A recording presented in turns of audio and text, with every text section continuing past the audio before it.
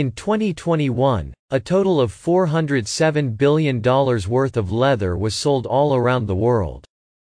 There's no doubt, designers, brands, and consumers love leather. They love its strength, softness, beauty, and versatility. Although these qualities are loved throughout the world, the leather industry is one of the most environmentally harmful industries out there. Leather comes from animal skin, most commonly from cattle. This means we need to raise and slaughter a lot of animals to fulfill the demand. The problem with leather is linked directly to the number of animals we're raising. Raising animals for leather requires massive amounts of water, feed, pastureland, and non-renewable fossil fuels. Factory-farmed animals produce more than 130 times as much excrement as the entire human population. And they do not get the benefits of waste treatment plants. Deforestation for more land to produce feed, carbon and methane emissions are also the leading contributors to climate change. So to join this ongoing battle against climate change, the fashion industry is working to find substitute materials to replace unsustainable leather. But for the material to successfully convince all stakeholders in the value chain, it needs to have the durability of leather. And it must retain the sentiments and values of how leather is perceived. Confidence, creativity, and self-expression. So how can we find or create something that mimics the qualities of leather that both designers and consumers adore? Well, there's a perfect replacement for leather already out there: mushrooms. When you look at a mushroom, you are actually seeing the fruit of a much larger fungus. In the ground under the mushroom, there are thousands of fungal strands called mycelium.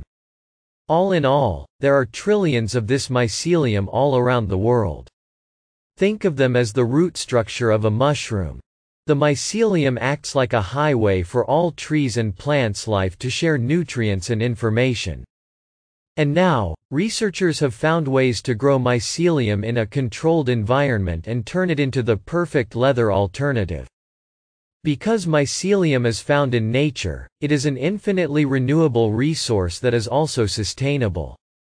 The leather made from mycelium does not require any additional harmful chemicals that are required to prepare animal leather, like mineral salts, coal tar derivatives, PU, and PVC. There is no animal waste, and no animals are killed. And best of all, it is difficult to tell the difference between mycelium leather and animal leather. When researchers grow mycelium and mushrooms, it takes about 1 square meter of land to grow 1 kilogram of mushrooms, compared to 97 square meters of land to produce 1 kilogram of cattle.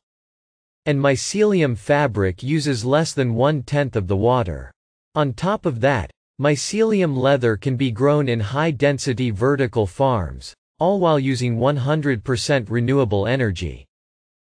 When we put the collagen structure of leather under a microscope, this is what we see. This structure is what makes leather so strong. The natural structure of a cattle's skin is interwoven. Its three-dimensional network of fibers is all jumbled up organically. This allows tension to be held in multi-directions when leather is stressed.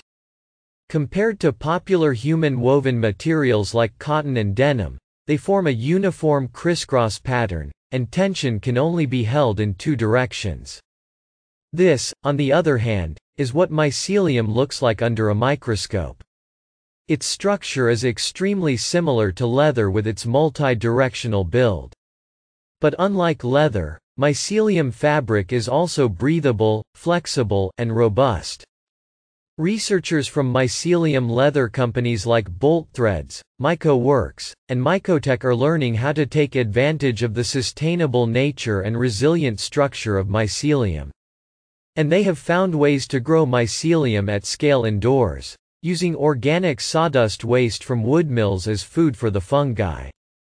Thus, the waste of the wood mills gets turned into something useful, and as one can imagine, it is an extremely cost-effective way of acquiring raw materials.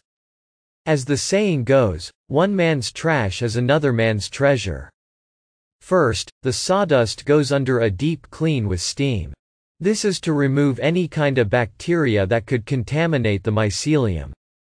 The cleaned sawdust is then mixed with grain spawn, which is colonized by mycelium already with the help of spores from matured mushrooms. With the help of a controlled environment indoors, mycelium growers can tweak the temperature and humidity. This will optimize for mycelium strands to grow, which can be harvested within a few days. Companies monitor closely the quality of their output, even testing samples to their breaking point.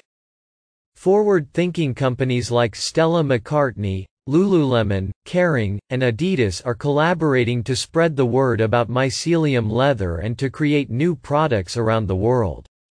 In 2021, French luxury brand Hermès partnered with Myco Works to make the first product out of mycelium leather. The handbag, named Sylvania, looks and acts like the original Victoria-style bag.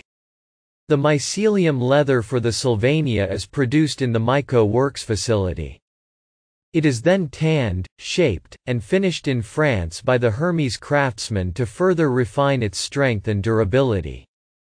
Adidas, on the other hand, also has a long-term goal of creating a renewable future, one where products are made using materials developed from natural ingredients, or with cells and proteins in a lab, so they can ultimately return to nature. Their mission is to move away from the use of finite, fossil fuel-based resources that deplete the planet. Renewability was the goal behind their popular Stan Smith shoe, which is made using Bolt Thread's mycelium-based material. This is a major step forward in their bold ambition of creating footwear products that are truly made with nature. The price of mycelium leather at the end of 2022 was about $30 per square foot, which is about the same price as premium calf leather. With increased scale, that cost will drop significantly. But it won't come easily. Companies will need to redesign and re-engineer how manufacturing is done for this completely new material category. And ensuring adequate supply is one of the key variables to mass market adoption. Although mycelium leather is not yet a mass-market material, the Hermès handbag and the Adidas Stan Smith shoe are proof that the future of fashion can be used with sustainable materials. As a planet, we must learn to work with nature rather than against it, and put effort into finding innovative solutions that are created responsibly with resources that renew at a sustainable pace. This is just the first step to replacing all the harmful and non-sustainable materials in your closet, and to creating an animal-free fashion industry. If you've liked this video, please hit the like button. And for more fun facts about mycelium and mushrooms, subscribe to our channel, and visit mushroomsite.com.